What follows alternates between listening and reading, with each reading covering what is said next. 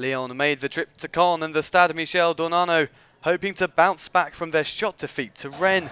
Hubert Fournier gave Claudio BEAUVUE his second start since moving from Guingamp in the absence of Alexandre Lacazette, playing alongside last week's goalscorer Nabil FEKIR.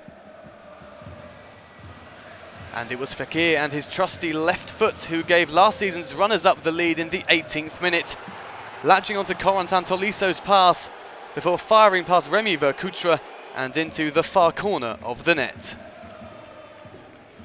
2 goals in 2 for the man who managed 13 last term. The home side, though, almost produced the perfect response, but Damien DA SILVA saw his backwards header acrobatically tipped over the crossbar by Anthony Lopes.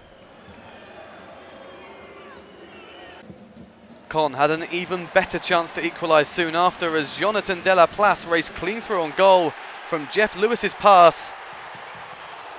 But the midfielder got his feet in a tangle, allowing Lopes to close down the angles and smother. FEKIR's second goal on the stroke of half-time was almost all his own work.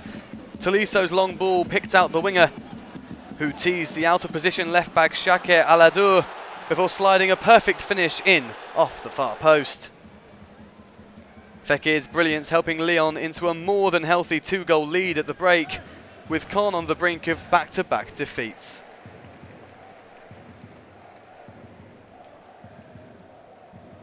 Into the second half, and any hopes the home supporters held of an unlikely comeback were to be all but ended 3 minutes before the hour mark.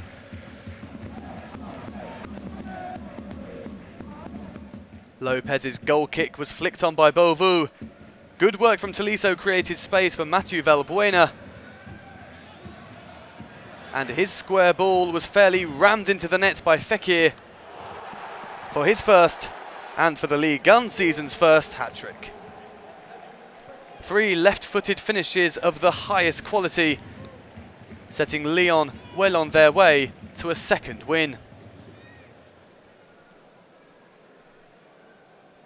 After the individual brilliance for the second goal, that one was definitely much more of a team affair. And after Caen were reduced to 10 men as DA SILVA was sent off, BEAUVUE rounded off the scoring with 3 minutes left in fine style. FEKIR with the assist to complete a virtuoso display, and BEAUVUE's stunning strike into the top corner, his second goal in the Lyon colours. Caen 0, Lyon 4, a thumping final result, giving some much needed relief for Fournier. His side move up into 5th place, Caen though down to 9th.